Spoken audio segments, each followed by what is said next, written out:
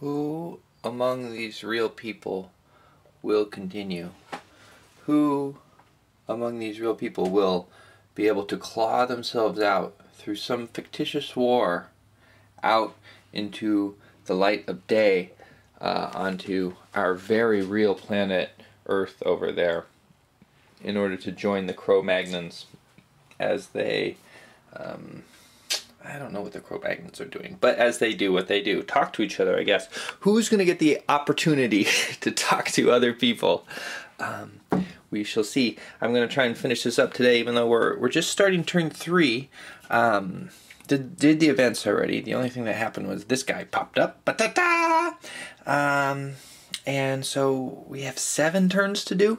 We'll see if we can get that done. I need to, because the crew of the Picrocholine Wren is almost ready for their next mission. And I need to get this table cleared beforehand. We're rolling to see if Picrocholine, who is being played by Curly, for those of you who don't recall, gets some reinforcements, or whether he kills one of the leaders. Now, because of how this is set up, he sort of wins out a little bit either way. He doesn't necessarily want his leaders to die, but any people that die, any leaders that die, are going to be people who aren't going to be vying for the attention of Cat and Runt and the others who are in the Origins game, because they'll be out of the running. So he kind of wins either way. He either gets more reinforcements, or he loses a competitor. That's a 5. That's going to be 3 reinforcements he gets. Very nice. Alright, so the Picrocholine side has moved for turn 3. Interesting things. Tater, as in Todd, has kind of made it her business to hold this area down here. Other things, Tremoloo, 9 Ball, he's going around healing or fixing up troops that are broken down. This area up here got more reinforcements. And then Engoulement, who is Sid, she decided not to be attacking this or besieging this, but rather wheeled around this way and is going to be hitting these units over here to kind of soften them up. She got discouraged by trying to siege Sine. Did not work. A lot of pile up here, which is going to make this really hard for the Gargantua player to get into. So now we're going to do some attacks. There's the result of combat. So Scoot's unit right here got taken off, as did a Mooney right here.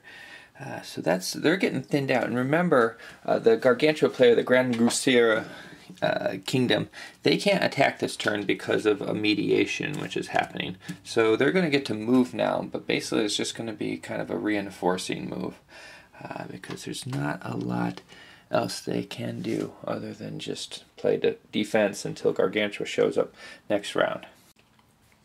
So we're starting off turn 4. I just want to talk a little bit about luck in this game and how the luck has been favoring one side or another. So the Picrocholine, I feel like this first part, a lot hinges on whether or not you get past Frere on that first roll. The Picrocholine player was able to get through the Abbey pretty quickly. I think they did it on turn 1. And I think that allowed them to flow over into the castle pretty fast. Are they as far as they would like to be before Gargantua comes in? Because Gargantua is coming in this turn, and he's bringing in a lot of forces, and I have to explore how his powers affect everything else.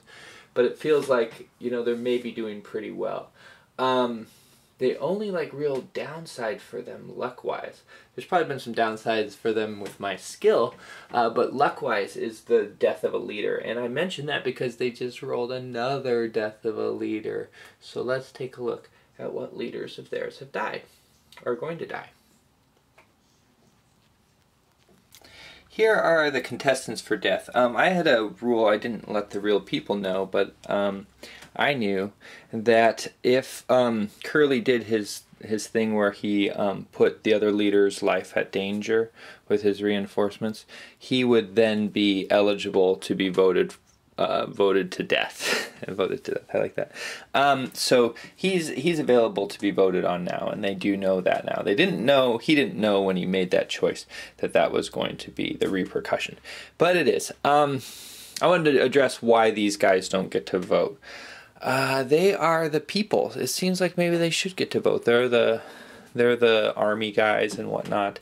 The reason why I'm not going to let them vote is because they are a bit hardier, actually. They're not subject to these instant deaths. They have numerous units on the board. Their units can come back in reinforcements. So just to kind of balance that out a little bit, I feel like, when we were first started picking which real people would pick which leaders, it seemed like the leaders would be better than the army guys, but how I ended up having it is I think the army guys maybe have a little bit more of an advantage in terms of ultimate survival beyond the game. So let's get to voting here. And there will be no revotes this time. It was 2 to 1 to 1. So one of these is going to be out, and that is you. Just narrowly dodged the falling body. And the healer Tremolo, he's also out of the game. You want to see the vote? There it was. Curly and Tater both voted for 9-ball. That gave him the majority. And as often as the Picrocholines have gotten leader eliminations, the Grand Goulsier have gotten reinforcements. So every loss that they've had sustained so far has come back on. That's a gesture of their own luck. Both sides have kind of had their own sort of fortune. The Picrocholine, they were able to get through the Abbey very quickly, which I think was helpful. Taking this spot seems important to them because that's kind of then becomes their base of operations. And if they can hold all of this, that's sufficient. That's quite a lot of points. I would have to work out how much it is, but it seems like they got a strong control of the map right now. But then here comes the reinforcements, so we'll see what happens once they are on the table. Picrochole just got more reinforcements from his Castle of Death, so that gave him confidence to send these units down the road here. He's trying to get a strong attack on Sine here to try and take it before Gargantua and all those folk come back. Smiley has just successfully taken Sine here. Sine is a dangerous place for them to try and hold, I think. The Gargantua player, he gets some advantages for being near a vineyard. I think he's an alcoholic, and so he's very large, but he also likes to have alcohol. He needs to be to be able to drink a lot in order to perform to his fullest abilities on the battlefield. Dun, dun. All right, so the Grand Goulsier sent a letter to Gargantua and his friends Eudemont and Jim Nasty, and they brought this huge army to the rescue here. Since I put that out there, I had a chance to read over what Gargantua can do, and also the victory conditions. I paid a little more attention to that. A lot of times I don't pay attention too much to victory conditions in games, which is unfortunate because they are a key part of the game. They sort of they affect the narrative, even if the ultimate victory doesn't really get you anything. So anyway, how it's looking is Gargantua is really quite like a Superman. He can move 8 spaces, which is more than anyone else. The highest is 6, which are the other leaders and knights can go. He can move 8 spaces, can't be hurt. He's not affected by terrain, so he can, we go 1, 2, 3, 4, 5, 6, 7, 8. He can get halfway across the board in one turn. He can also use MPs to attack, movement points to attack. So if he's standing next to, like if he were standing here, he could attack 8 times. The downside of that is anyone else with a G on their marker wouldn't be able to move in that turn if he did that. So they've got a huge military advantage once he's on the map, as you can see. The flip side of that is the Picrocholines.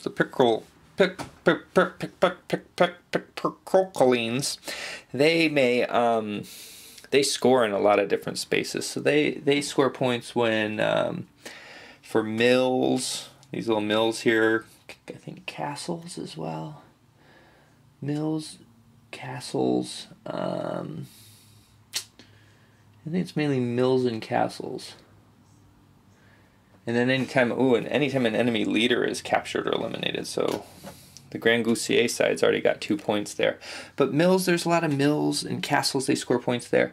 The GK player, the Grand Goulsier player, they only score on vineyards, so that's not, there's only 2 of those on the map I'm seeing.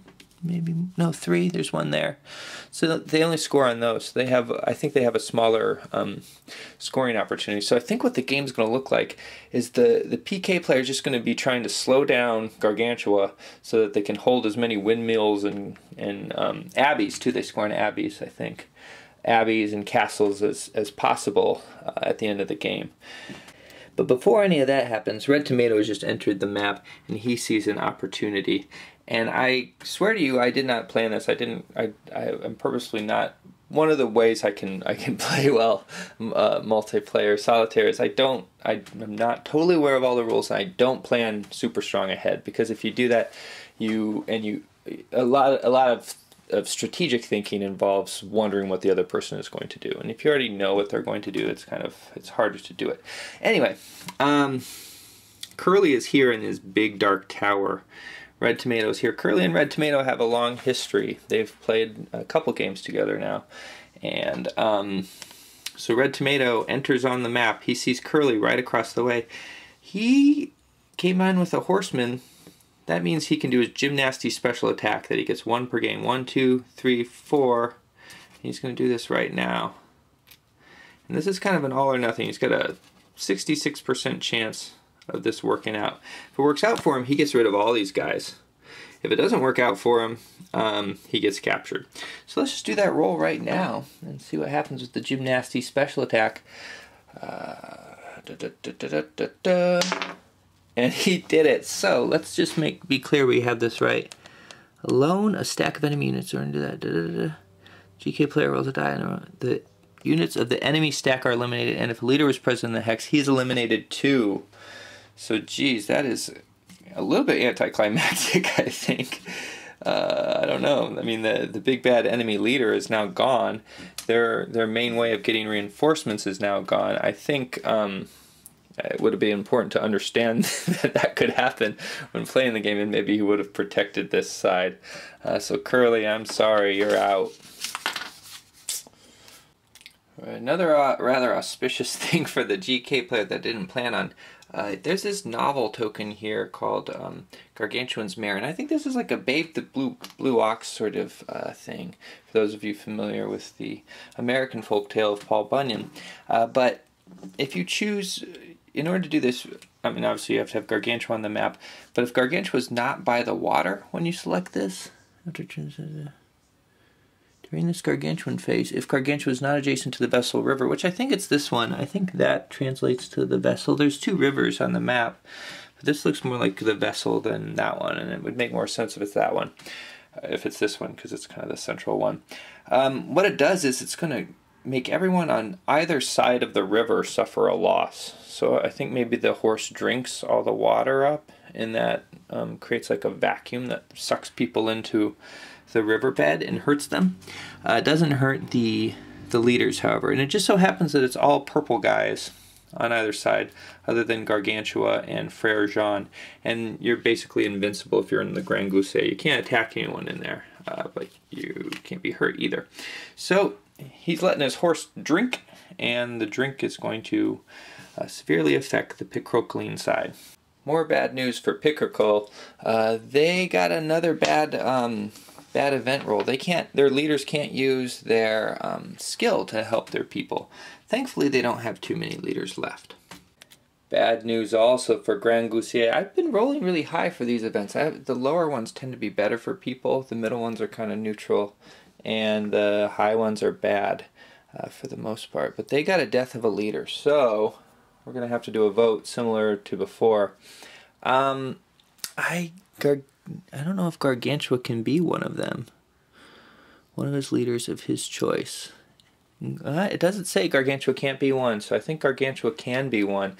That's going to make for an interesting choice from their perspective, because this is really the only way that Snugbug can be eliminated from the running if they are going to win. So we have to look at Snugbug, Red Tomato, and Twigmar, and Harebear. And that was a very, very hard decision. I mean, basically they're choosing between their huge advantage in their whole side winning and whether they themselves get to win. And it was close. I went back and forth with pretty much every single vote on numerous occasions. But I think the fact that gymnasty attack paid off. I think that maybe tilted things towards eliminating Snugmug. Very unexpected for me. I kind of thought it, I'd just gotten done talking about how the narrative was going to be all about whether or not the narrative was going to all be, sorry, I started thinking about something else. Narrative was going to be all about Gargantua versus everyone else and like swatting away ants, but it's going to be, more of a straight up battle now, I think, which should be interesting. So I made a huge mistake. Gymnast was not supposed to be able to use his gymnasty attack on someone in a castle. I subsequently had moved a lot of things as a result of that, however, so I'm not going to go back. That's just not fun, and really, is it worth it? I made a mistake. We can accept that, and we're not going to judge the game based on that mistake. We will judge me instead. So what I did to try to make things a little bit right is, rather than have Picrocholine be eliminated, rather than have Curly be eliminated, he is instead imprisoned. So there's a chance that he can come back into the game. I'm going to make them stick with the elimination of Snugmug, however, despite the fact that they did it on faulty information. That's the way the world is. It's rough and it's not fair. So without Gargantua, this has become more akin to just like a standard kind of small military battle. So what's happened so far is GK is trying to press their advantage, while the Picrocholine player is in somewhat of a disarray. A lot of their guys are running away, and they managed to capture Sid. Hair Bear came around here with his forces. They had a big press on the town, got rid of the town, and now I think they have some gunfire they're going to be trying on the castle itself. It would be nice if they can take it before the potential release of Curly. Alright, so Picrocholine just had a bad event at the start of turn 6. Not hugely bad, but it kind of just compounds their poor luck. So their artillery, the remaining artillery, just ran out of ammunition. So they all had to flip over to this depleted side. Big roll for Twigmar right now. He is the GK players. They're trying to besiege this big castle. It's hard. It's hard. They pretty much need to get 6s most of the time. Here's a chance where with Twigmar's Frere Jean combined with the big cannon he has there, that gives him a 12 plus 1d6 minus what is it, 4? No, minus 6. I think he just needs, if he gets anything but a 1, he's got the guy beat. If he gets a 1, he's captured, because of Frere Jean's weird particular that if he fails in an attack, he is imprisoned. So he's going to risk it, though. And that's going to work out. So we're at the end of phase 6, and things get kind of interesting here. If you've used up all your novel markers like I did right away, we're going to have to roll now, and since there's no novel markers, we got to roll, and whatever roll we get, we're going to repeat that phase for this game, or on this turn. Let's see what it is. Phase 1. What's phase 1? That's events. Fun. So we're going to roll 4 events in a row, 2 for the end of this turn and 2 for the start of the next. Let's go ahead and we'll just do that on camera. 24. I've been using this one as the first one. Picrocholine's Anger. That's not going to do anything because Picrocholine is not in here. But what that would have done, this is an interesting one, it would make it more likely that Curly would kill one of his leaders as opposed to getting reinforcements. Alright, well, we're going to do the GK event from the end of turn 6, then we'll just go right into turn 7. And that's a 22. Reinforcements again. Alright, so I'll just, I guess, put 1 here and 1 there again. Okay, PK events for the start of turn 7. 46. Challenge. The PK player must immediately eat a dish of bloody offal or give 1 victory point to his opponent. Huh. So, let's see. So, are you guys going to eat a dish of bloody offal? What is offal? I'm going to have to look up what offal is, and I'll be right back. Alright, so it's internal organ meat. There are people among the PK side that would do that in order to advance in this game. There are some that would not. I will let you decide for yourself which you believe won't. Just to round out our round of events there, the GK Players event, they lost some ammunition. So poor Watermelon there. She thought she was safe way over here, but suddenly she just ran out of ammunition. And the GK is slowly wearing away on this castle. This castle's not worth a ton of points. It just feels strategically appropriate.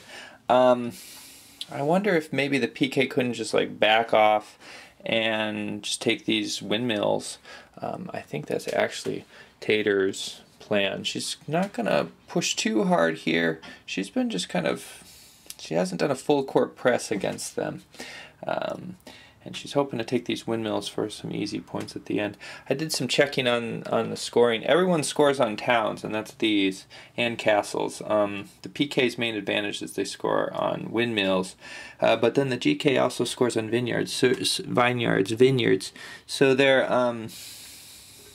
their point advantage isn't that big, not as big as I earlier made it out to be. Chappie's doing a press up here. He's doing something kind of fun. He sent some knights north on the road away from the main battle. We'll see what kind of gamble the Chapster has in mind. And we're seeing sooner than I expected. The repeated round, or repeated phase this turn ended up being the Grand Goussier's movement. So they were pretty much placed where they wanted to be, so they haven't really done a lot of movement. They are going to move that guy there. Except for the horsemen, the chappies of the Grand Goussier forces are moving along the north. And another death of the leader. We're starting phase, or turn 8 of the game. Another death of the leader for the PK. So let's do the voting. Another interesting vote this time. Curly is their most effective leader. However, he is also captured, so that makes him less attractive to be killed off, because one, he's not going to be a threat. I'm going to play that if you're captured at the end of the game, you don't have a chance of advancing into the Origins game. So he's not as much of a threat to the others, but you know they're going to have to choose someone who's captured anyway, because they're really not going to want to remove the one leader that they have on the map. Otherwise, they have no hope at all. And so that made it kind of obvious that Sid was going to get the gun. Tater and Curly both voted for her. She voted, incidentally, for Curly. So goodbye, Sid. It was good to see you again. I was hoping to be able to distinguish you a little more this time, but I don't know that I was successful in that endeavor. I've always considered Red Tomato to be a lucky sort. Luck seems to not really... Luck seems to be more of an attitude, I think, than an actuality. And he seems to have the attitude of one who is lucky, and the dice have just favored him.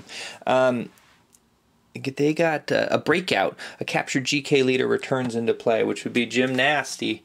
That kind of fits with his sort of swashbuckler sort of attitude so far. He can go to any of these guys he wants to, so I'm going to have to decide where he wants to go. And then we'll go from there. The two kind of interesting choices for where to put Jim Nasty would have been north with Chappie's horsemen. That would have been exciting, or right back outside the castle where he was before, which is where he eventually went, partially because he's able to fight alongside his a flock of Moonies here. And if those of you don't know, Red Tomato and Mooney are good buddies. And Tater, as anticipated Chappie's charge, he sent Dick up here to hold on to Thisay, and also sent a troop here to this woods hex to block the crossroads. So Chappie's going right up against it, though. He wants to head down to this abbey, which he will score points on. There are three big scoring opportunities for the GK player here, and then also a couple for the PK player. So this is going to be an area of contention that the PK player currently has. Although the PK player seems to be hurting militarily, in terms of the area they control, things aren't looking so bad for them. Lone Smiley managed to hold off all of those chappies in the woods. She got hurt, though. Basically, they had to roll a 6. They were in another 6 situation. And there's a lot of situations in this game where you just need to get a 6 in order to get anything. Like this siege situation here, and we'll continue that right now. And the Grand Crucier player has split off their attack a little bit. Hair Bear is still hammering away at the castle with the main portion of their forces.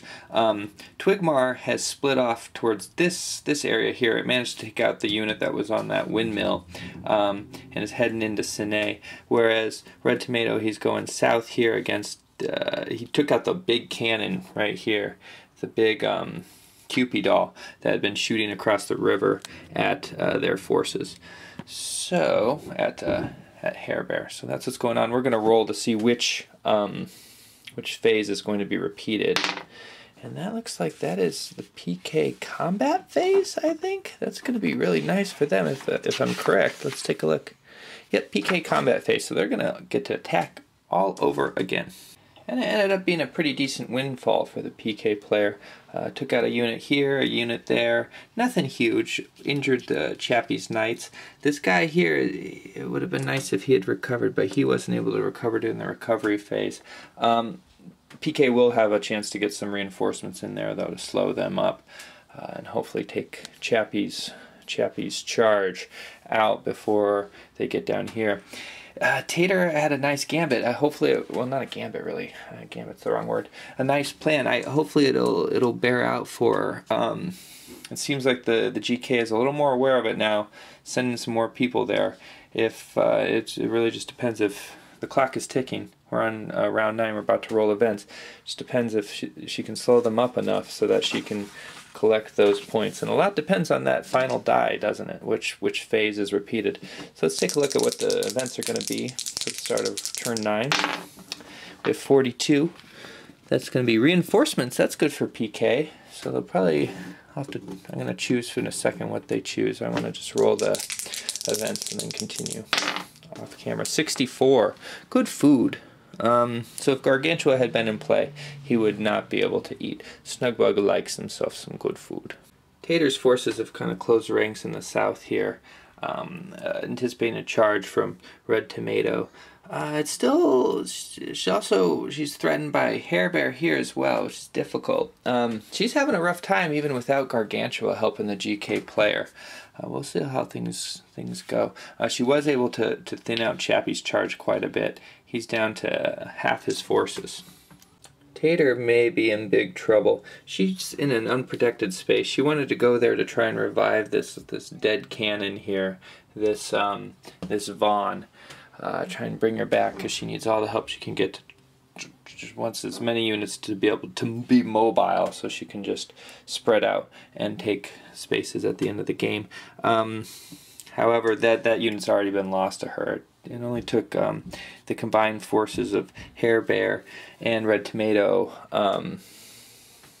two rolls to do that. So that might have slowed them up enough so that they won't be able to take the rest, but we'll see.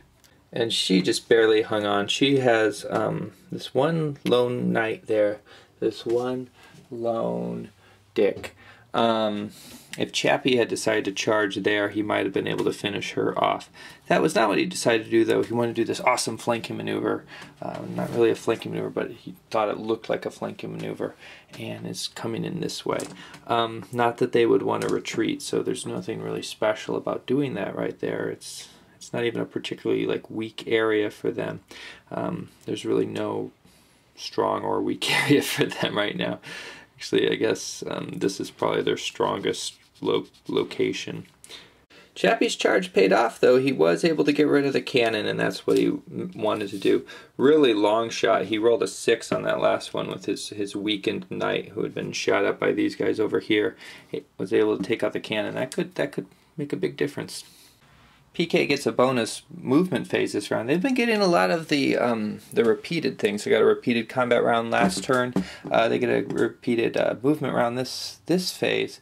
Not sure it's even helping them though. I mean, they're really down to the bare bones. Not having Curly here to make the reinforcements was huge. That blunder on my part has really skewed the game, and I want to reiterate that this is a very different plane in this game than how it should probably be played. Because one, we have the real people cards, which changes it. It gives people a different motive of self-preservation, which I feel is more true to the world. But it's not like you would get to vote on who dies necessarily. I guess it would probably have been more fair to roll a die or have some randomized element, or it depends on like what the death is for. It doesn't actually say why the leader dies.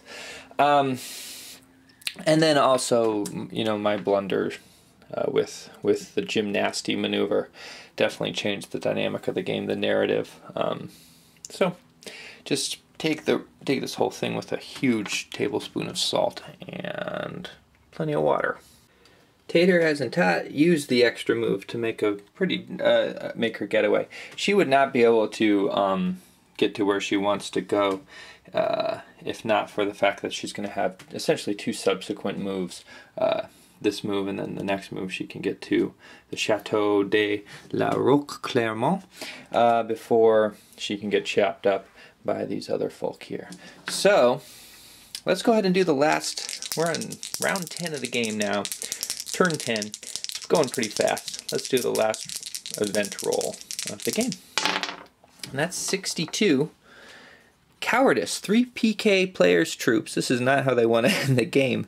Player's choice must immediately move to their full movement factor towards the map west edge. They are eliminated if they leave the map. Ouch. That is really rough. Is it 3 space? No, they're full movement. Wow, so they would go 6.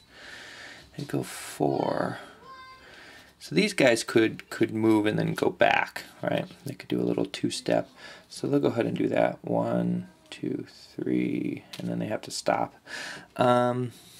These guys, they can't move. What does that mean? They're towards the map west edge. So I guess she could have just chose these guys. They can't move at all because they're blocked by Chappie. You can't move through enemies. So we'll just do that. It feels like a technicality, but that's the way we're going to do it. Okay, so now let's roll for the GK player. I think the PK player can use all the help they can get. So if they can get a technicality, that's fine. 64. Good food. That's boring. Now I'm going to re-roll that. I don't normally do that, but I've made a mess of things already, so I might as well have fun with it. Oh! 34. Joke. There will be 2 gargantuan phases this turn. Ooh, that'll be fun. Okay, that's a lot more fun than good food, and it won't necessarily help one player over another. What could be PK's last move of the game, they're doing fairly dangerous. They spread themselves very thin in hopes of getting as much victory points as possible based on where they are. So, very thin here. Tater is alone in Chateau de Roque-Clermont with just 1 deck. Sent this fellow here. That's Smiley. That's right. Smiley to the windmill to score a couple points if they stay there. Sent a dick clear over here. Slipped right into that village there, which was nice. Thinned out Sine. What that's going to do, though, is going to make it so that the GK player also has to kind of spread out their efforts in order to score. But I don't think it's going to be enough. Last attacks of the game have taken place. We're going to do 2 gargantuan phases now due to the joke. The first gargantuan phase is going to be 1, so more events. And I guess we'll do that now. So I got to do... Alright, let's see. Events. This will be for the PK player. We have a 15. That's probably good for them. Let's see. Bad weather. Well, that's not necessarily good. Double train move costs during the whole turn, except for the roads. The rivers cannot be crossed except by bridges. Alright. So we have bad weather. We have to remember that. Now let's do the GK event. Another 12. That's Gambit. The defense value of the hex, including a castle, is not added to the PK's troops' resistance occupying the hex during the next... Ooh, so if we get a combat phase here, this could really sway things in GK's favor. If it's a, I think 4 is their combat phase. No, 5 is their combat phase. Let's see. It's got a 4. GK can move. Is that going to do anything? I don't think so. So I think that's the end of the game. I'll tally up points and then come back to you. Didn't end up even being close, which is interesting because I think, I mean, other than the real people thing, the thing that made this game different than a typical playing of this game, which I don't know if there's a typical playing with all the random events and whatnot, is that, you know, both teams lost their big leader early on. Like the GK player didn't get to use Gargantua at all, other than to free Frere Jean from the Gascounier, and he wasn't really even doing anything there. Gascounier is from a different game, actually. Grand Goussier, sorry, Grand Goussier. And so he was out of there, but then the PK player didn't get the reinforcements, which was huge. They lost a lot of leaders, which was I think maybe luck going against them. So you know, what's interesting is you'd think Gargantua would be the biggest factor, but it ended up Picrocholine or what's his name? Picrocholine. Picrocholine. I don't know why it's so hard for me to remember that. I'm sure I'm not even saying it properly. Anyway, his loss was, his team lost much worse from his loss than the other way around. And I don't think it's just because of the other bad luck that they've had. I don't know. So what I'm going to do now is I'm going to do a round of voting for the survivors of the GK team. They're each going to vote on who they're going to eliminate. Of the people who don't get voted off, I'm going to make it random from there. So it'll be an interesting mix of choice and everything. That way I don't have to do a tournament to see who gets to join the Origins group. I changed my mind about how I'm going to select it. So first I'm going to let people vote people off. But that's actually, the votes are going to be a negative score instead. And then what will happen is the crew is actually going to be getting, the crew of the PablOrigins Wren is actually going to be getting some more crew members soon. I'm going to allow them to decide, you know, what sort of occupation they want their crew member to have, which I was going to do anyway. But here, you know, so I've assigned them each an occupation, and so the person with the highest score, basically, because if you get voted, you get a negative score, of that, the occupations they choose are going to be the people that join the crew. And there we have it. There's how it worked out. So I will put it to the crew of the PablOrigins Wren soon when they get to that point. They're currently in a conversation with Commander Red, and he will ask them eventually what sort of personnel they would like to join their crew.